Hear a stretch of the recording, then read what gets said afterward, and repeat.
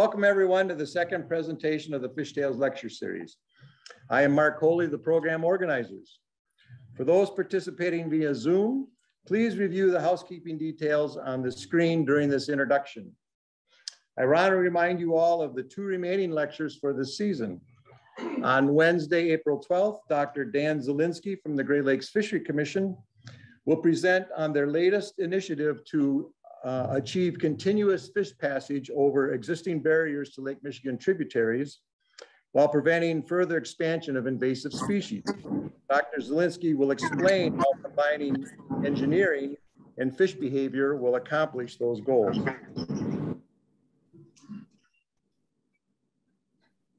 Wisconsin DNR veterinarian Nicole Niedlischbach will speak at our last presentation on Thursday, April 27th, about the impact of the largemouth bass virus that was recently detected in our smallmouth bass in Green Bay, what the current knowledge is, and what further questions remain about its impact on the fisheries. Fishtails presentations will be recorded and available at youtube.com. And all you need to do is get on youtube.com and then search for Fishtails Lecture Series Door County Library, and they will all pop up. So that's a way to access them. And usually they're available about a week or so after each presentation. So you also will be able to access the last 2 years as well. Tonight, we're very honored to have Dr. Val Klump to present to us on the future of meeting the challenges of restoring and preserving our Great Lakes. Previous Fishtails lectures has focused primarily on the science of Great Lakes fisheries, but we cannot adequately manage or restore fishery populations without first restoring and maintaining adequate water quality. Dr. Klump has a bachelor's degree in zoology from the Duke University, a law degree from Georgetown University, and a PhD in marine sciences from the University of North Carolina at Chapel Hill. Val began his career at UW Milwaukee in 1980 and is a former dean and professor of the School of Freshwater Sciences. His groundbreaking research has focused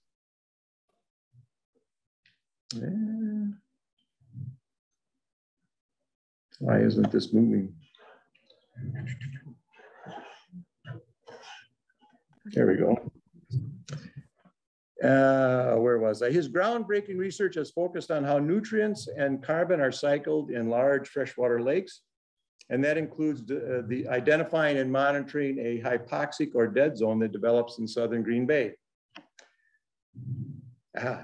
Dr. Klump was also a key organizer for a special section of 17 scientific papers on the Green Bay ecosystem in the October 2019 issue of the International Journal of Great Lakes Research.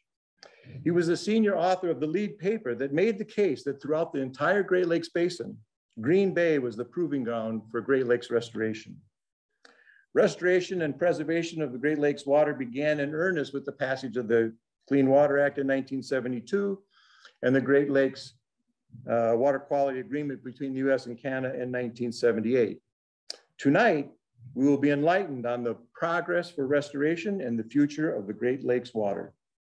Please give a warm welcome to Dr. Klump.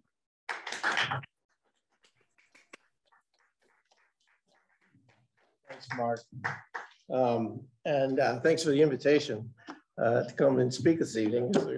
And what a beautiful place this is. I think this is my second time, only my second time here, and I really appreciate it. So, without any further ado, I'm gonna, as Mark said, I'm not a fish guy, although I'll try to talk a little bit about fish, but more about, what the future of the Great Lakes and what are the challenges we face currently in the Great Lakes ecosystem. Of course, as you probably know, the Great Lakes are, 20% of the world's surface fresh water. Without question, this is the single greatest freshwater resource on the face of the planet. But of course, it's not just, it's heavily impacted by humans. About 10% of the US population lives in the Great Lakes Basin, about 30% of the Canadian population. And as a result, we have a big impact on these lakes. And this is a map showing various stresses And this map was put together with, I think, 34 different stresses, where red is the most stressed area. And you can see two things, I think, out of this. One is the nearshore areas are typically the ones that are most highly stressed, and downstream in the Great Lakes, Lakes Erie and Ontario are the most heavily stressed ecosystem. Some of you probably recognize this photograph, actually made the cover of Time magazine. This is 1969. It was the Cuyahoga River in Cleveland, which caught on fire. It wasn't the only time the Cuyahoga River caught on fire, and it wasn't the only river in the Great Lakes that caught on fire. And this image was attributed in part to spurring the passage, as Mark said, of the Clean Water Act 50 years ago. And as a result of the Clean Water Act, we've done a really remarkable job in cleaning up the Great Lakes, and a lot to be grateful for, but we still have, as you'll see, some challenges ahead of us. One of the things that they did was to control what's known as point source discharge. That's coming out of municipal sewage treatment plants, industrial discharges, et cetera. And the target then for phosphorus, which is a principal eutrophying nutrient in the Great Lakes, was a 60% reduction, which was a significant reduction. But within 10 years, they actually made it. Of course, at the time, Lake Erie was declared dead. It was considered a lost, like the 10th or 11th largest lake in the world, declared dead. But then what happens, I call the Seuss effect. And of course, I'm sure if you have grandchildren, I'm sure you're familiar with Dr. Seuss's book, The Lorax, which talks about fish and says they'll walk on their fins and grow woefully weary in search of some water, which isn't so dreary. I hear things are just as bad up in Lake Erie. Well, people in Lake Erie got upset because water quality had improved dramatically. And so they petitioned Dr. Seuss to remove that line. And if you go to the library today and you pick up a copy of the Lorax, you will not see, unless it's a very old copy, which is hard to imagine, that line no longer appears. On the other hand, we still have major problems. This is a satellite image, obviously, of Lake Erie. You see a massive cyanobacterial bloom in the western basin of Lake Erie. Here's another aerial image, and that little round dot there is a 100-foot laker. And you can see the wake of this through this cyanobacterial bloom. And this is a toxic algae, produces a toxin, a neurotoxin, which is extremely toxic. And in 2014, water intake at the city of Toledo, they detected this toxin and ended up shutting down the water intake for 3 days. And 500,000 people without drinking water. You couldn't wash your hands with it, you couldn't give it to your pets. The zoo had to find a new source of water. Hospitals couldn't use it to sterilize their instruments. It was truly a major disaster and a Cuyahoga moment. And so we still have major challenges, and the real challenge there is non-point source discharges. And what we have is a similar situation, although a lower scale, here in Green Bay. And Green Bay is unique in that it's relatively small, only 7% of the surface area and less than 2% of the volume of Lake Michigan, and yet it receives about 1/3 of the total phosphorus load to the entire basin. And as a consequence, we have eutrophic, algal blooms, excessive algal blooms in Green Bay as well. And one of the things that has led to is the formation of these Green Bay dead zones, which you probably have heard about because it's been mentioned in the press quite a bit. These dead zones trigger a number of other problems. They're triggered initially by excessive nutrient loads and algal production. When an algae sinks to the bottom and it begins to decompose, it takes up the oxygen. And Green Bay is a very efficient particle trap. About 70%, at least 70% of the material which comes into the bay actually stays in the bay. And the Green Bay dead zone is a summertime phenomenon as a result of stratification. I'll mention that in a little bit, right here. What happens in the summer is when surface water warms up, warm water is less dense than cold water. And so it gets known as a stratified condition where you have this warm surface water over a cool bottom water. And basically that seals that bottom water off from the atmosphere, so it can no longer take up oxygen from the atmosphere. So the amount of oxygen present in that bottom water has to last all summer long, or at least until the lake is remixed in the fall. Green Bay is interesting. It's sometimes referred to as the largest freshwater estuary in the world, and it has a unique kind of circulation. in that you have the Fox River flowing in the south. It's warm river water, which is highly nutrient enriched. And then on the bottom, you have cool hyper or mesoeutrophic or oligotrophic water, nutrient poor water coming in from Lake Michigan. And it's highly weather dependent and wind dependent. When you get these southwest winds, it'll push the water out. And as a result, there's a counter current exchange. The water to make up that displacement as comes in from the bottom. And as that water comes from the north, this cool bottom water, and slowly, the oxygen is slowly taken up. So that by the time it gets into the southern portion of the bay, it's already heavily depleted. And then the last, few kilometers can actually deplete the oxygen to, in some cases, zero. Here's just a plot of the length of the hypoxic period over the last 20 years or so, or 30 years actually. On this way, this data is collected by New Water, the Green Bay Metropolitan Sewage District, and had a sensor near the entrance light to the harbor over this time period. It originally started by John Kennedy, and it measures the oxygen in the bottom water. That's a relatively shallow station, only 7 meters deep. So it can be mixed fairly quickly. So it's an indication, however, I think, of the conditions further north in the bay. And as you can see, it looks as if there has been an increase in hypoxia over the last 10 to 15 years. Typically, the period during which hypoxia can occur lasts around, on average, about 70 days. And that is from the time you first observe it to the time you last observe it in the fall. Although there have been years when it's been almost up to 100 days, for example, in 2005.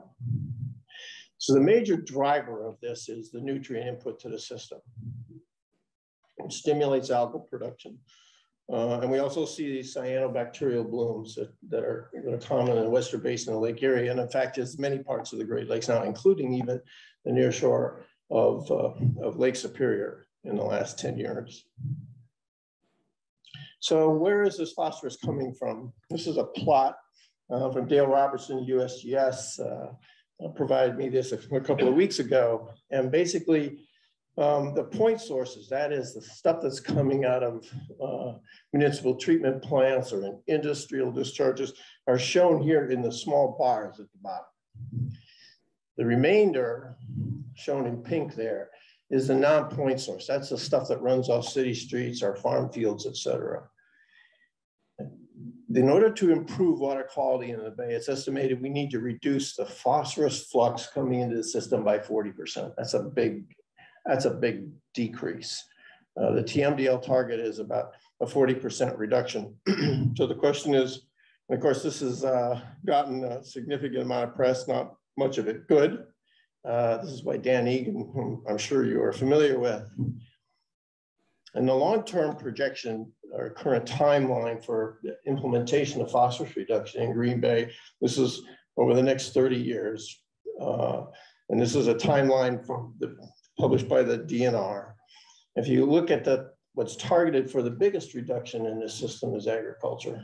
In fact, is by 2050, there's an 82% reduction in the amount of runoff from agriculture. That's going to be I think that's going to be difficult. So where does the non-point source load come from? Well, obviously it's not distributed, uniformly across the watershed, but there are certain portions of the watershed in which we see significant phosphorus yields and these hotspots. And this is work done by Paul Baumgart and Kevin Firmenich at UW Green Bay. And so the question then is where in this landscape can we find a 40% reduction?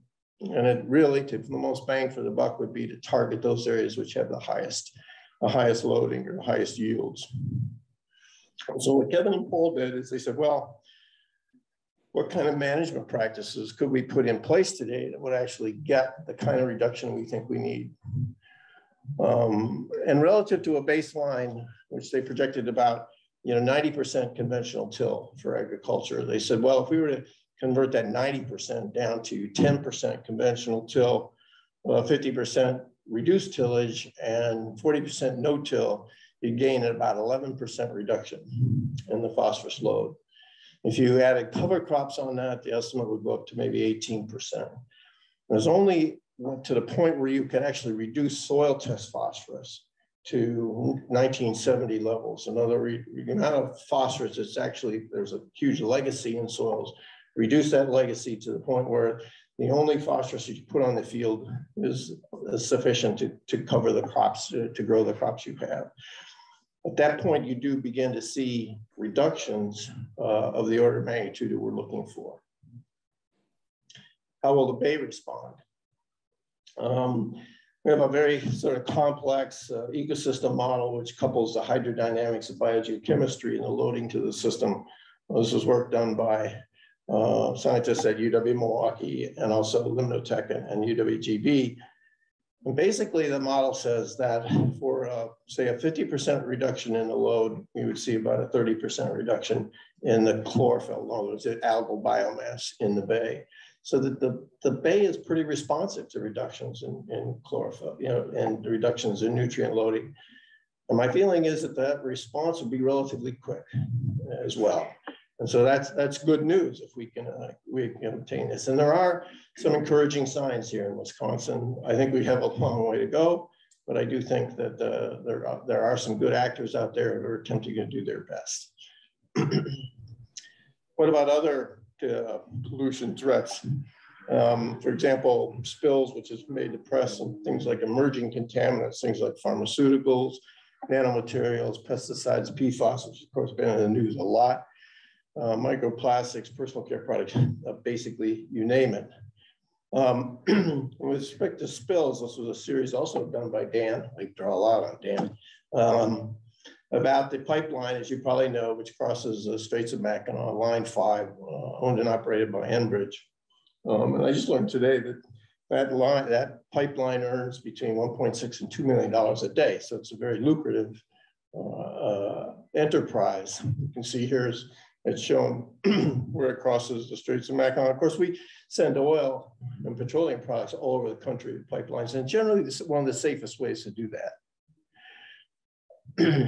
So the question is, this pipeline is probably close to 70 years old now, and there's concern that if it were to ever break, what would the consequences be? And this was some modeling done several years ago, actually, by scientists at the NOAA lab in Ann Arbor.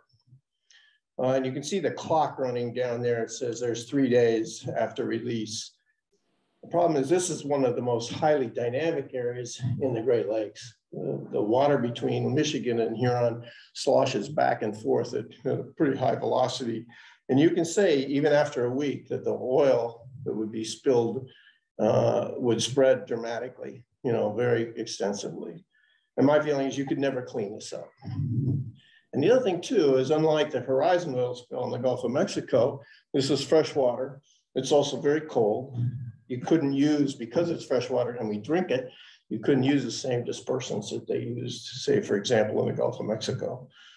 I think this would be a disaster from which probably it's safe to say there'd be no complete recovery. And that's why people, I think, are concerned. What's the risk? Well, the risk is probably very small. On the other hand, the probability is small, but the risk is very high. There's actually a new Coast Guard center, which studies the impact of oil spills in freshwater. We just started, it's housed at Lake Superior State in Sault Ste. Marie.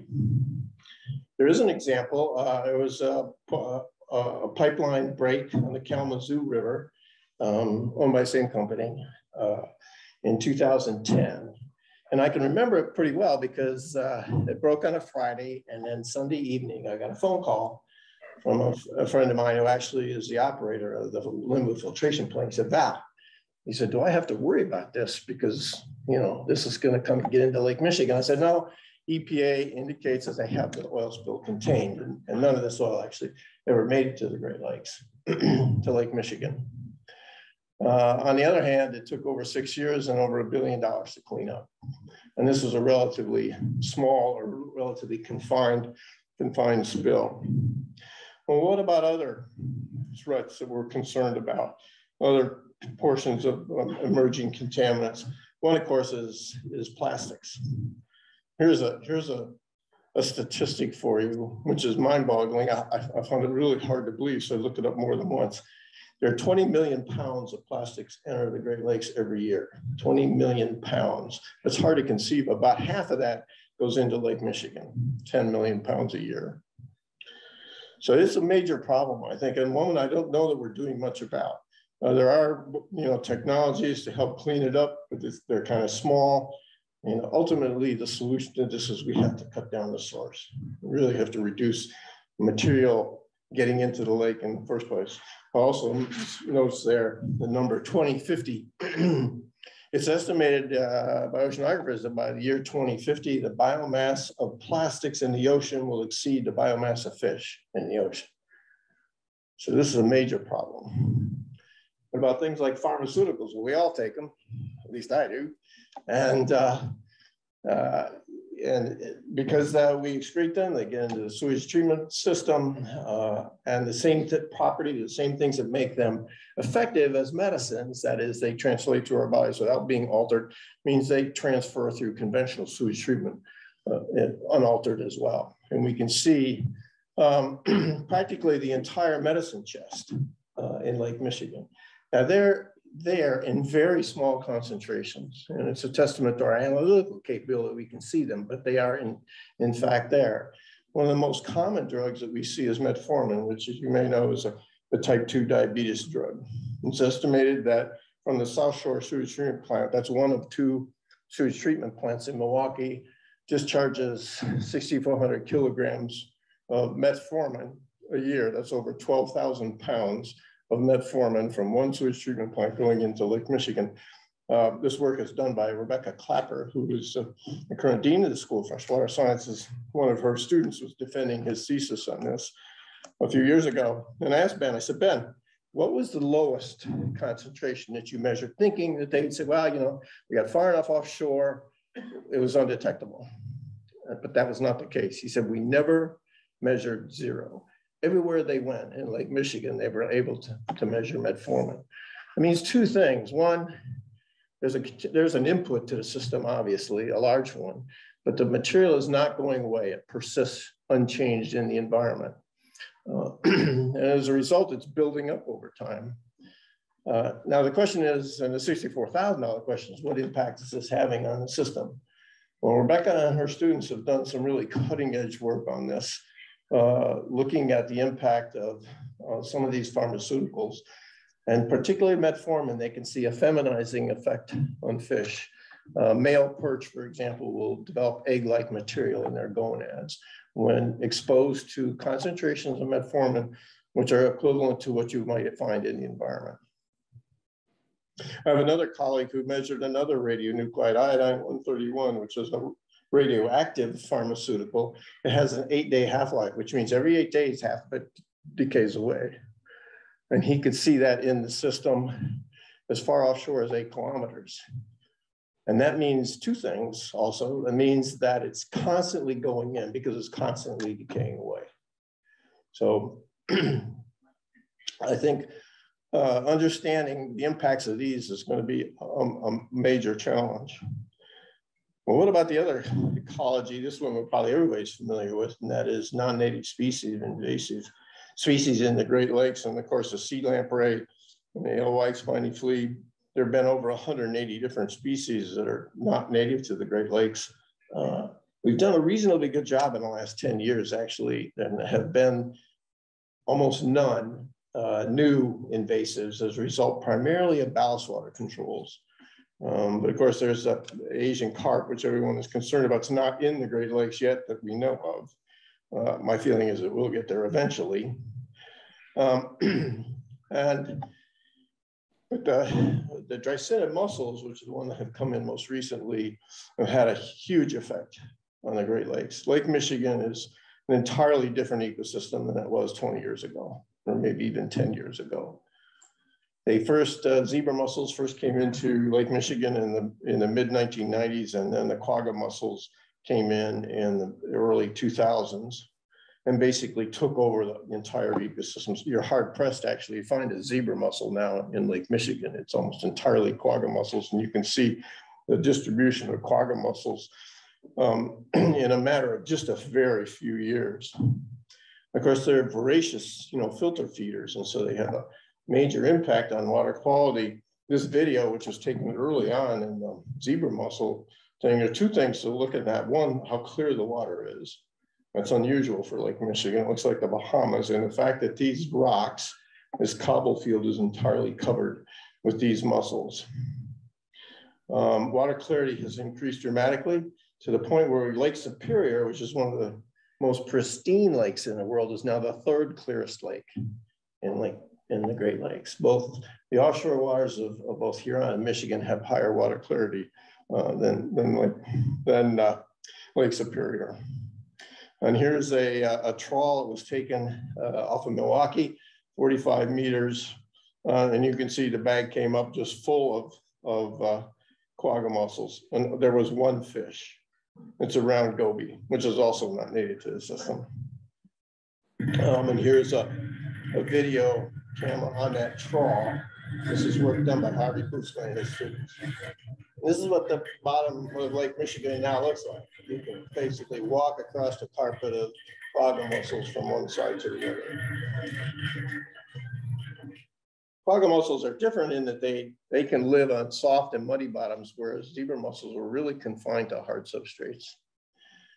It's had a huge impact on the fisheries biomass in the lake, and this was data that goes up to 2018. This is USGS data, and you can see that the forage fish has dropped dramatically from probably its highs in the late 80s and early 90s. That translates there to about 125 million pounds of forage base in the system.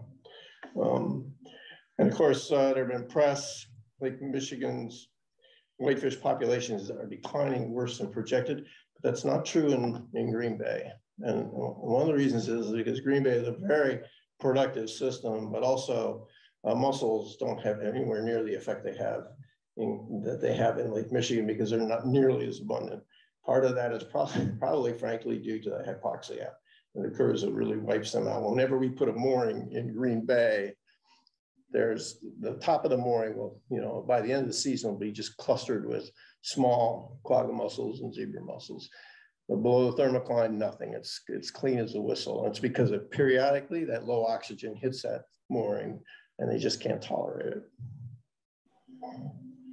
The walleye fishery, however, in Green Bay has, really done extremely well. Perch is relatively low, but the value of the fishery estimated to the local community, that's a walleye, is the predominant component of that, is estimated to be at least $300 million a year from the fishery alone. So it's really a phenomenal resource. And the near shore today in Lake Michigan, however, looks like this. You don't see any mussels there, but they are there. They're covered up by Cladophora, which is an attached algae, which actually lives on top of these mussels. And the reason it's done extremely well, it was the poster child actually for phosphorus removal back in the 70s, Cladophora. The reason it's done so well is because as the mussels improve water clarity, light penetrates now much deeper than it did before. So a much broader extent of the nearshore environment is now illuminated with sunlight. Plus, it needs sunlight, it needs something attached to, and it needs nutrients. And the mussels provide those nutrients by squirting them out. So Cladophora, it's just huge meadows of Cladophora now. And then of course, when this organism senesces or dies or breaks off and washes up on beaches, it begins to decay, sinks to high heavens. Everybody thinks it's a sewage treatment plant. It's not the sewage treatment plant. And of course, there are organisms that get trapped in here, and wildflower birds and others feed in this zone. As it turns out, this decaying plant material is the ideal media for the organism which causes avian botulism. And so we've had a huge resurgence of avian botulism in the Great Lakes. And it's not confined to just, near cities. And I've seen it here in Door County even. And so ironically, the Great Lakes are going in two directions. So you have like unprecedented nearshore harmful algal blooms and excessive algal material and unprecedented offshore water clarity, where it looks like the Bahamas. So what about climate change? Everybody is now, I think, becoming more and more aware of the potential impact of climate change. This is a plot of the average global temperature over the last, well, since over 140 years now. I've been giving lectures on this for probably 25 or 30 years. And every year I've said the same thing. The 10 hottest years have all been in the last 15. Well, in this case, the 8 hottest years were the last 8 years. 2022 was about the 5th warmest. The 2 warmest years were 2016 and 2019.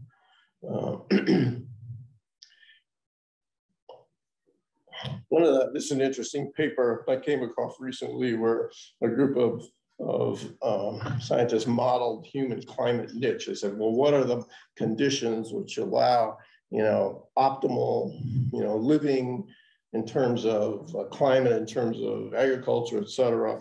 And they showed this as most, here's the most suitable zone in terms of temperature and precipitation. And they said, what's it going to look like 40 or 50 years down the road? And basically that line pretty normal. Well, it's good for Wisconsin, right? I think in terms of, and more about that later, but in any case, this is it's going to be a major shift. And you're starting to see it now on the West Coast with respect to wildfires and now torrential rains. And I think that's going to have an impact on the demography of the demographics of the Great Lakes region. People are going to start to look and say, that might not be such a bad place to live. In terms of our climate, it's predicted to be both wetter and warmer. By the toward the end of the century, increase in daytime temperatures. Typically, the major increases at night and also in the winter. In terms of wet days, we're going to get more days where we get significant rain events, and that certainly seems to be the case that we've already seen. 2019, you probably all remember that year, was the wettest year on record for our region right here, and not by just a little bit. It was 50% more precipitation almost than we had previously on average, over 4 feet of rain, of precipitation in 2019. And one of the consequences of the variability in weather and climate is the controls lake levels. And 2 things control lake levels. One, the amount of evaporation that occurs. In other words, higher temperatures means more evaporation, and the amount of precipitation. So it's a loss is evaporation, addition by precipitation. And one of the things that the climate scientists are now predicting is that, in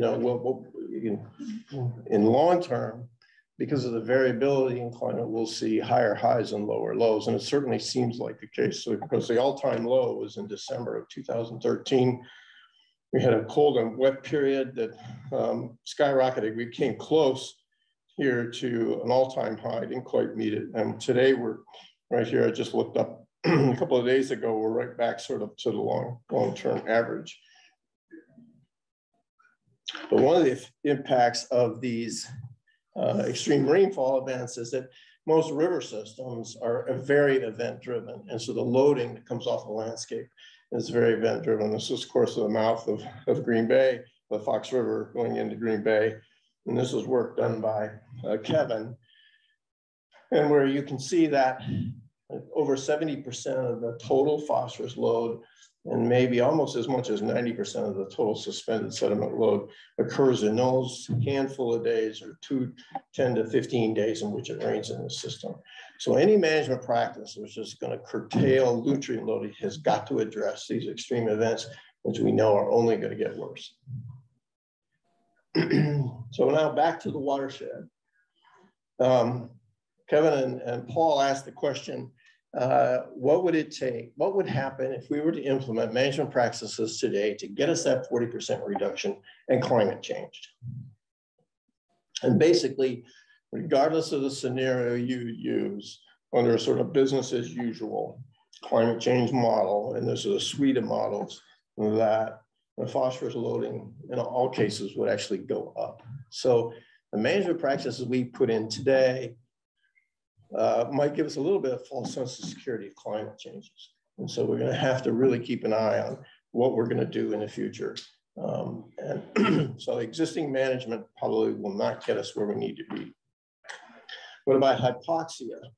One of the projections for climate change is that the growing season is 6 weeks longer, and that means the stratified period, the summer, is 6 weeks longer. So if you added on top of what we already see with respect to this dead zone formation, if you added another 4 weeks, say, for example, of stratified conditions, how much worse would it get? And it would get considerably, it could be considerably worse. And this is sort of a back of the envelope calculation. If you add 4 more weeks, and the only time we've seen a hypoxic season, it was 14 weeks long, was actually in 2005. And that was the one time we have actually seen a fish kill in Green Bay.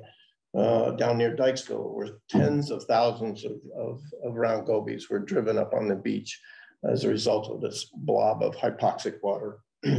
Gobies do not swim vertically, so they stay along the bottom, and it's just drove them out of the water. So someone has said that the major challenge we face in the 21st century is to reconcile the inherent conflict between human activity and environmental sustainability. And I think nowhere is that challenge greater than when it comes to fresh water. And that's one of the major missions of the School of Freshwater Sciences. I give a little plug. If you have grandchildren or kids that are interested in this field, this is a great opportunity for them. This is the only School of Freshwater Sciences in the country here in the University of Wisconsin system. We just built a new facility, $50 million laboratory addition, was opened in 2014. We started off originally as a graduate program with master's and PhD degrees. Emily Tyner, just highlight her. She is actually the director of the NERS program at UW Green Bay, and I'll mention a little bit about that later. In 2021, we started an undergraduate program. We thought we might get, a dozen students initially, but we already have over 50 students enrolled in the program. And I will say that our graduates to date, I think the estimate was over 95% of them are getting jobs in the field. They're working in some aspect of water science, and these are our graduate program. So and the estimates are that the positions in this area are going to increase by 20% over the next 10 years or so. We also host the Great Lakes Genomics Center, and I mention that because a lot of the work done on understanding, for example, what the impact of a contaminant or a stress on the ecosystem or on organisms in the ecosystem is we now have the tools actually to figure that out. It used to be they would take a beaker or something, put a few organisms in it, and then squirt some contaminant in there and watch to see until half of them died. It was known as an LD50. And it really was no smoking gun. We really didn't know the biological mechanism, but now with the genomics and DNA sequencing, you can actually determine which genes are turned on or turned off, whether they got upregulated or downregulated. So it's really going to be the Rosetta Stone for understanding how organisms are stressed by different contaminants or other stresses in the ecosystem.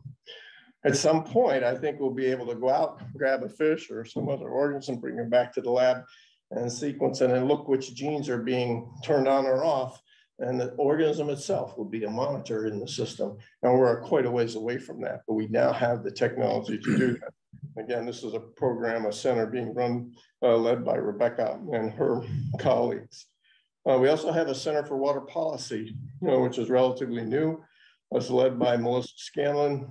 Melissa, some of you may know, was the founder of Midwest Environmental Advocates, housed in Madison.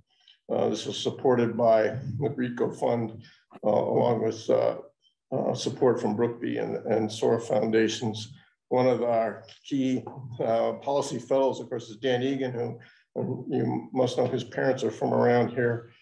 He published a book, Course of Death and Life of the Great Lakes, a New York Times bestseller, and he just came out about a week ago or 2 weeks ago with a new book on phosphorus called The Devil's Element. It's a great read, I'll tell you. When it hits the bookstores, be sure and get a copy. He's just a phenomenal writer and a phenomenal storyteller. And he gets it right too. The other thing that we're involved in is the development of a new research vessel. Our research vessel, the Niske, is 70 years old. Nothing lasts forever. And so we're in the process of building a new research vessel, actually being designed right here in Sturgeon Bay by Mark Pudlow of Seacraft Designs. Mark took over from Tim Grawl, whom some of you might know early on. And so we're in the process of raising $20 million for this vessel. And we're partway there. If anybody wants to make a contribution, don't leave here without talking to me. Oops. Let's see. I don't want to do that. Okay, there we go. What about the future? I'm involved with the International Joint Commission. That's the U.S.-Canadian Treaty Organization, which oversees the boundary waters between the two countries. And we're in the process of, the IJC is in the process of developing a decadal science plan, research plan for the Great Lakes. This has never been done in the Great Lakes. So the marine science community, the oceanographers do this all the time, but it's never been done in the Great Lakes. And I'm very optimistic that we'll begin to see an effort here to try and understand this system better. Because ultimately, what we want to do is predict what the future is going to bring. And the only way you can do that is if you understand, if you have a model, which how the system is going to function. And that model is only as good as your understanding of how the system functions, so that you can build in all the processes and the dynamics into those models to allow you to forecast what the conditions will be in the future. But you also have to have the data to back it up. You need the data that allows you to verify those models, calibrate those models. You can then take that information of what's the system going to look like 5, 10, 20 years down the line, and develop the policy and the management practices so that we can begin to restore and have protect a sustainable system. But the key is understanding how it works, and that's where the science comes in. But data is essential. A system is variable, and there's so much noise going on in the Great Lakes as they are with the changes we have seen. Long-term data sets are absolutely essential. Data sets like the Green Bay Metropolitan Sewage District has been collecting. Because only after you collect data for decades actually, that you can begin to decipher or tease out those long-term trends like climate change from the inherent sort of biological and other noise that's in the system. So it's often difficult to support, but monitoring is a key element of understanding what's going on in the system because these models are complicated. And trying to understand all the little arrows between the various boxes that's how the system functions, and that you have to understand those processes in order to build a model and have the data to calibrate and understand what's going on. One of the programs that is involved in collecting that data over long term is the Great Lakes Observing System. GLOS is part of the Integrated Ocean Observing System, which is a national system for monitoring the coastal ocean for security and water quality and a variety of other issues. And we operate one of the GLOS buoys here in Green Bay. It's NOAA buoy 45014, but you can get on their website there, seagull.glos.org, and get the data in real time. And it has wave information, has temperature, it has water quality data, it has meteorological data, it has a camera on board. You can see what it looks like out there. If you're a fisherman, a recreational boater, the two things you want to know is which way the wind blowing and how big are the waves. And so this buoy can give you that information. We also have buoys in Lake Michigan. And one of the key things for fishermen, of course, is the thermal regime, the changes in temperature as a function of depth. And they're the first guys we hear from when the temperature stream goes down. We immediately go, hey, where's the temperature data? The other thing that's on the horizon here for Green Bay is its designation as a National Estuarine Research Reserve, which is a part of a NOAA network of research reserves all over the country. There are 2 currently in the Great Lakes, one in Old Woman Creek and one in the St. Louis River estuary up in Duluth, Minnesota. And Green Bay is on track to be designated, I think, within 2 years. It's a long process. If you want to know more about that, just check out UWGB's NER website. And the person, as I mentioned, a graduate of our program who's leading that is Emily Tyner. So there's a lot of change in the offing with respect to climate, with respect to contaminants, with respect to changes in agriculture. There's a whole variety of things, even dead zones. But the one thing I think is also going to happen is people are going to recognize that this is a good place to live. I think the days of the Rust Belt are behind us. They are. And I think that people are going to recognize that, hey, the Great Lakes, I mean, if I live in California and and there already people are moving here from, and of course, the New York Times ran this article about Duluth, Minnesota. I'm like, oh, yeah, okay, Duluth. I mean, I like Duluth, but I can think of a lot of places in the Great Lakes just as good as Duluth. But it's all based on our climate, the fact that we have an inexhaustible supply of fresh water. Of course, it's a challenge to keep water quality high, but we will never run out of fresh water. I mean, these lakes will be here 100 years, 500 years, 1,000 years from now. You can't say that in California. You certainly don't say it in Lake Mead or the Colorado River. We have a tremendous quality of life here. And of course, we have, a really well-educated workforce. And so there will be jobs here. So my feeling is that, the trend is going to be for people to move in this area. And we'll see. I may not happen in my lifetime, but I think it's going to happen for sure. Someone once said, we don't inherit the environment from our ancestors, we borrow it from our children. And I think that's so true. And that means it's up to us. Actually, we've incurred a debt, if you will, in the environment by contaminating, when dealing with legacy pollution. The Great Lakes Restoration Initiative is making a good effort in terms of cleaning up the system. And I think, it's behooving on us to do that so that we don't, 30 years down the road, they aren't still dealing with these legacy problems.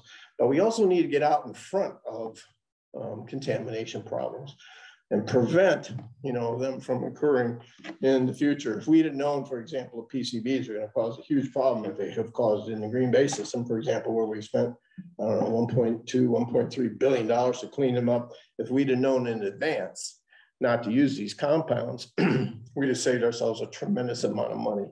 And I think that's the point of the whole decadal science initiative. Let's understand what's going on in this system, we really don't.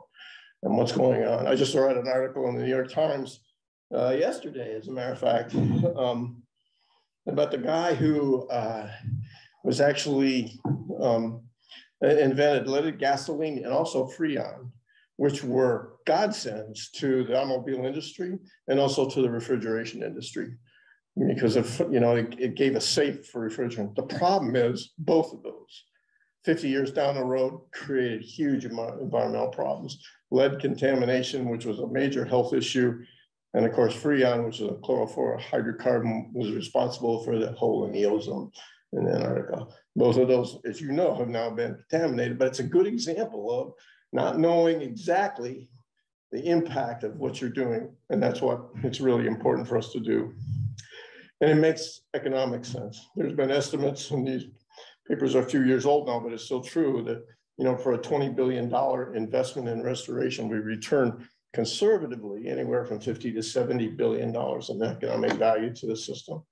So it makes sense. And also, it seems like a lot of money. It's not a lot. It's not a lot of money. I mean, the Great Lakes region has the 3rd largest economy in the world. It's a $6 trillion a year GDP. So we can afford to do this. And as I said, it's just not something we inherit. It's something we borrow. And we need to get out in front of that and repay that debt. So I've got a lot of collaborators, of course, over the years in a number of different funding agencies. They're just listed here. And much of the work I've shown is not just me, but a lot of people, my students, et cetera. And so with that, I'd like to say thank you again to Mark for inviting me this evening, and for those of you showing up. If you're if you are a Facebook person, I guess it's being broadcast, do me a favor and check out the freshwater.uwm. I'm not a Facebook guy, but you'll make my staff really happy if you show up and click on like. So with that, I'll be happy to take any questions. But before I do that, I brought along a copy of Dan Egan's book. Now, how many of you have actually read this book? Oh, most of you, that's good. So somebody who hasn't read this book, I thought I'd give it away. So I don't know who hasn't read it here this evening. Okay, all right. All right, well, let's see. Has anybody have you had a birthday in this last month? Mine is Monday. Monday, okay, there you go. There you go. It's absolutely fantastic book, and I can also recommend Dan's. He'd be a great speaker at some point. I know Marcus tried to get hold of him. He's a tough guy to get now because he's promoting his new book. But, okay, thank you. Thank you very much.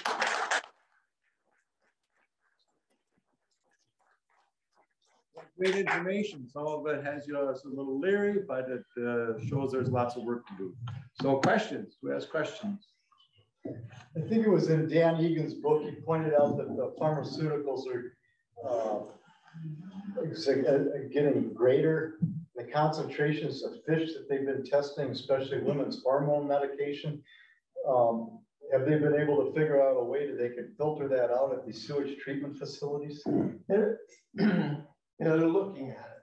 I mean, these compounds are really small concentrations. The technology probably exists, but to my knowledge, there's no facility yet that's attacking this problem and filtering them out, because it's a really difficult problem to pull it out.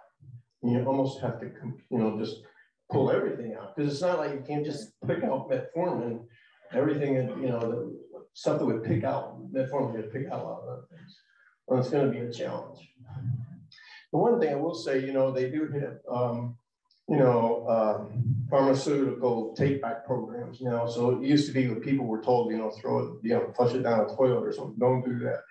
And if you do have to dispose of medicines and you can't, the thing to do is to package them, wrap them with duct tape and plastic and stuff, and put them in the regular trash. Then they'll go into a landfill, and presumably they'll be safe there for quite a long time. But it's a major challenge. I given this lecture before, I had a doctor, come up to me after, he said, this drug saves people's lives. He said, this is a very effective drug. And so I'm not saying, we can't, but we have to figure out a way to deal with it, because otherwise it's going to come back to bite us in the future. But you're right, it's building up in the system. And one of the things, you can make the calculation for metformin, and you can see it's probably 20 years worth of use to build it up to the concentration we're seeing in Lake Michigan. Yeah. Yeah, I think thanks, Val. Great summation of our situation. You had a couple of slides where you had sort of transformation of science to policy to action.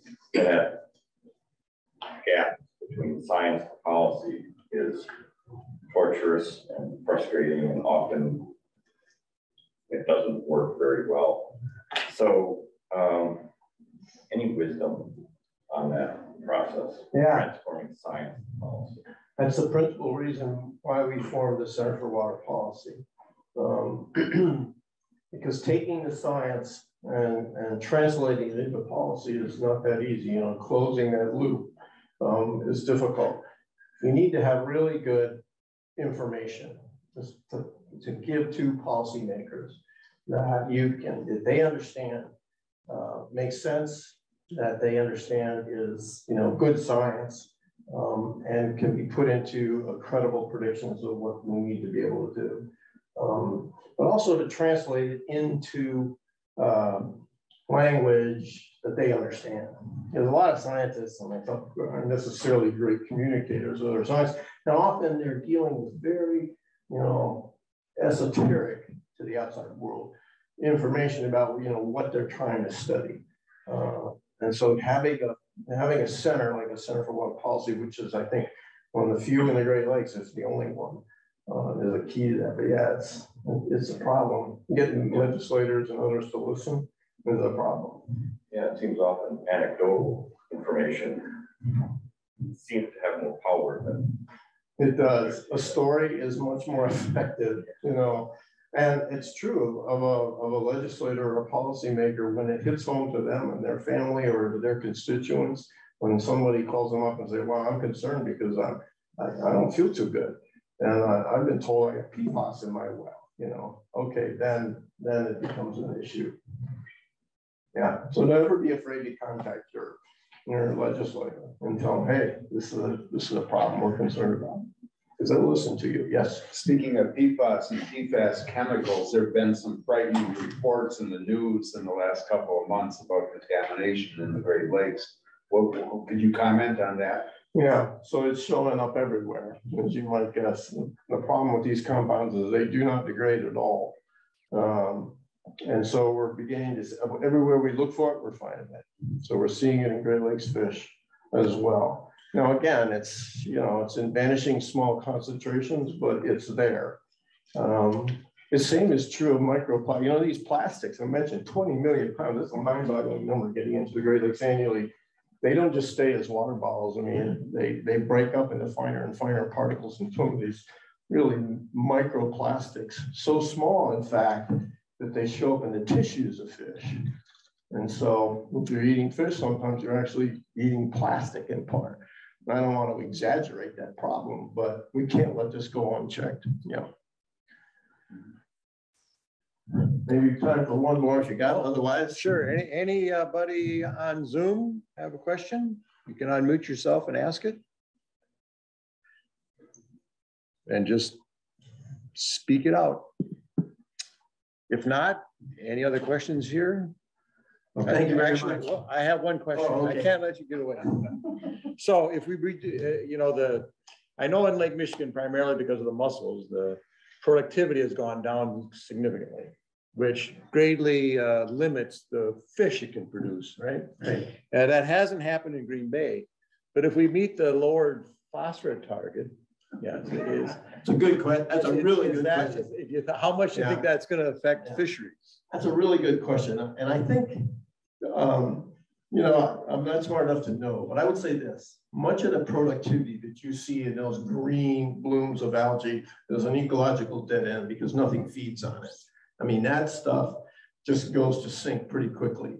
It doesn't really enter the food chain. So we can back off the productivity on the algae in the system and still feed a very healthy fishery. So I'm reasonably optimistic. We'll see. It's an experiment in ways. But otherwise, I mean, we cannot tolerate, you know, the kind of, you know, poor water quality we have now. But I think Green Bay could ratchet back on the algal blooms and still have a healthy walleye fishery. Well, that's great guidance for fishermen. Yeah. Okay, so let's give them one other one.